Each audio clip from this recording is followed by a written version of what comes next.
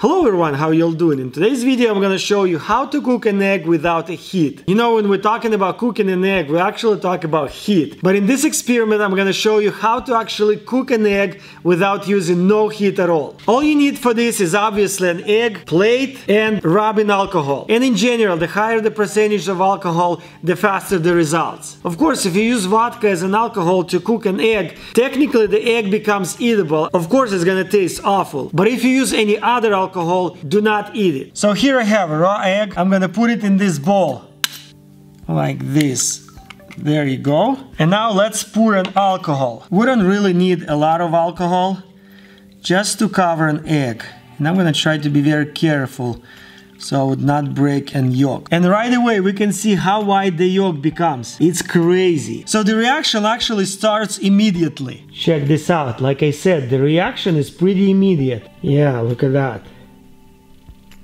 So theoretically, it will take about 10 minutes for this egg to be cooked. So we'll come back in 10 minutes and see what happens. Well, I actually ended up waiting for 30 minutes. Look at that. It's kind of really weird looking egg right now.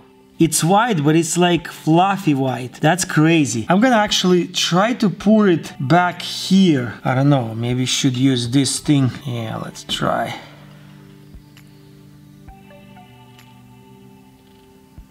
There you go.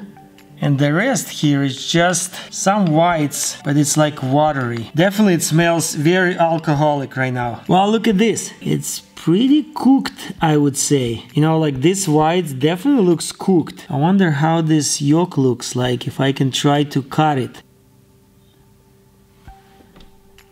I don't know. Oh, look at that. It's not really cooked inside, but kind of cooked. It's undercooked for sure, but not too bad. So in general, cooking occurs when proteins are denatured. So any process that produces a chemical change in proteins can actually cook the egg. So the same happens here. So technically proteins in whites and yolks are denatured and they basically cooked. You know, from the first impression we can totally see this egg is actually cooked. Except it's not edible right now because I was using this isopropyl alcohol right here, and that's not the one that is safe to drink, obviously. And like I said in the beginning, if you would try to cook this egg with vodka, it probably would be a little bit eatable, but it would not taste great for sure. Yeah, look at this here. These whites are completely looking like they're cooked. What do you think, guys? Look at that. Even yolk is not too bad, I would say. Some people like yolk cooked this way, actually, but I'm not that person. I would prefer the yolk would be cooked way more than this.